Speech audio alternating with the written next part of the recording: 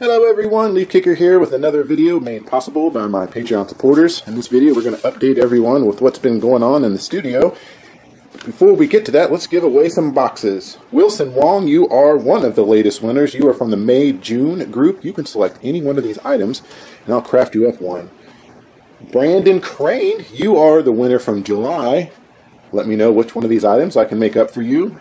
And Joel Stewart, you're our latest winner from August. And guys, we finally made our first goal of $250 a month. So I anticipate doing one of these videos every month from here on out. So thank you all very much.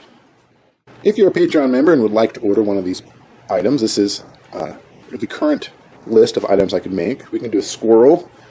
We can get that with just the squirrel or the acorn or both. And that's $400. This group of items, Hedron, Ratchet Bomb, Chaos Orb, Sliver, or Dragon Skull, I can make for $275. And down here we have a Mana Vault, Cthulhu, and Skull and Top. I can make one of these items for $200. And if you're looking for a settling board, I can make that for you as well.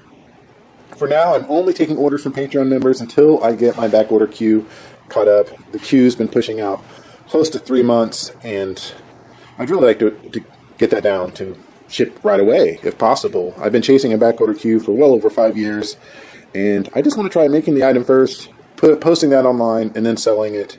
That way, rather than taking an order and keep adding weeks and weeks and weeks on the back order queue. So for now, we're only going to be taking orders from Patreon members until that can get all cleaned up. Patreon members, these are some of the items we could be making, and I will be bringing back as soon as possible. If you've been following on Patreon, you probably know that we've had some delays this year, COVID-related, mold mishaps, and we're finally getting on top of things. And we had talked about doing the Necronomicon and the TARDIS. We're still going to be doing that. That's coming up, and after that is done, we'll consider bringing some of these others back. We're going to close this video out by discussing where I'm at with the settling boards. I still make those. If you're looking to have one, you can pick one up like this one for $275. This is just a 4-player with no frame. You'd want to use the frame that you already have. I can make this up to 6-player, and we have Seafarers for this as well. There's a couple different styles of borders. You can use the floating hex border, like so, or we can make a puzzle frame. I have been working on a do-it-yourself set, and I will be offering the molds, and we ran into some snags, which was the whole intent.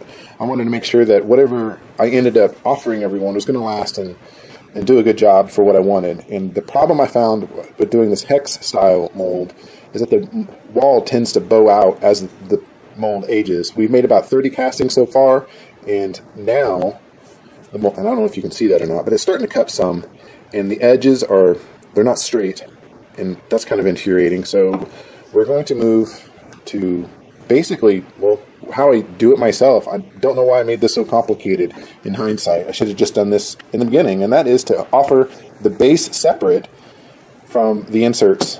So you'll cast the inserts with a mold something like this, rather than an individual mold, and then you'll cast the base separate.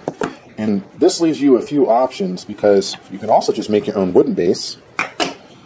You can have a manufactured MDF base like this, which I prefer, and of course this base here, which I will be making a new mold of this for the thicker base. So you can still get this more, I would say, whimsical base.